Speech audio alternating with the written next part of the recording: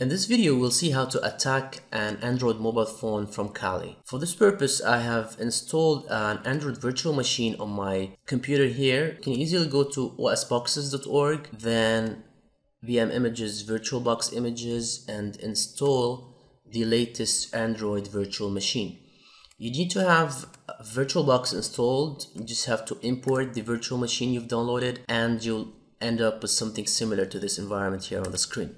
From the Kali perspective, we will actually create a malicious APK file, malicious Android application file, and we will send it to the end user, which is the victim in this case. And once the victim installs and opens this application, it will create a connection between this mobile phone and our. So for this purpose, we will use a command called msf-venum, which is actually a combination between the msf payload command and msf encode command. And we will create a payload under Android Interpreter reverse TCP. Now we will specify the IP of our server here. It's 211.142 and a local port as well. Now we will export this to root desktop, and we will call it for this purpose, for this tutorial, trojan.apk. Of course, in a real world scenario, you can call it any fancy name that invites the user to open up and install the application. You can see here that it's in the process of creating this APK file, and here you go. Now you just need to move this file from your Kali machine to the end user. You can do that using various techniques such as social engineering. For this purpose, I've just copied the file from this machine to my phone here, and you can see it under the download section. That's it, trojan.apk.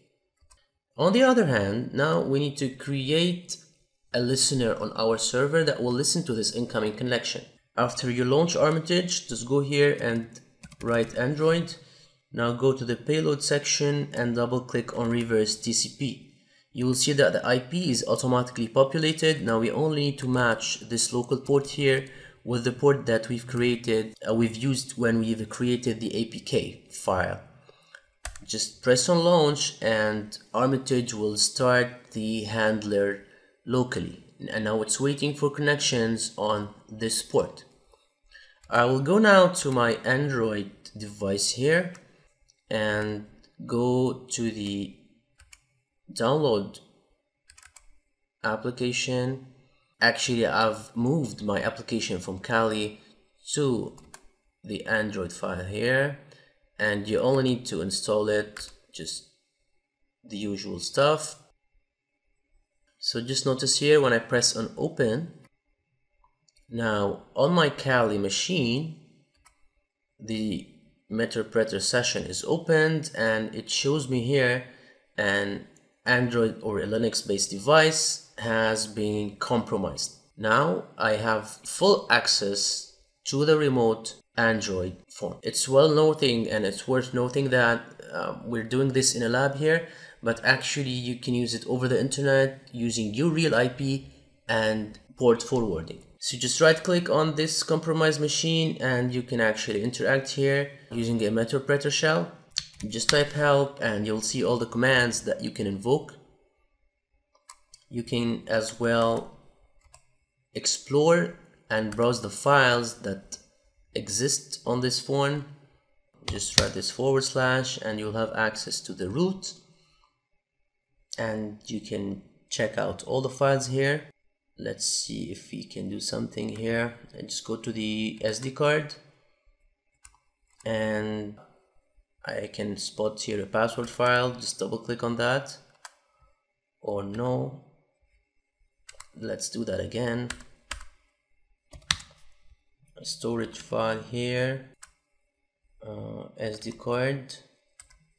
I can right click on that and press on view, and I'm able to see personal Hotmail passwords, Gmail, work account, and some credit card pins.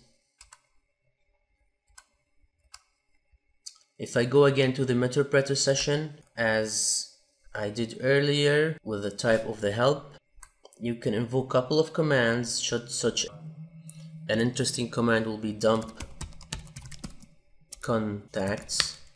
It will search for the contacts on the phone and it will dump them locally on a file. So it found like 787 contacts and it listed them here. So let's go check out this file, update my database, and I'll try to locate this file. Here you go. Now I'll open that using LeafPad, and here you go. Lots of accounts with phone numbers, emails, etc.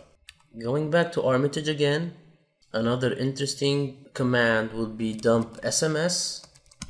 But since this is virtual machine, there are no SMS found. But if you're doing a real world attack, you will be able to get all the SMSs as well as webcam snaps using this command.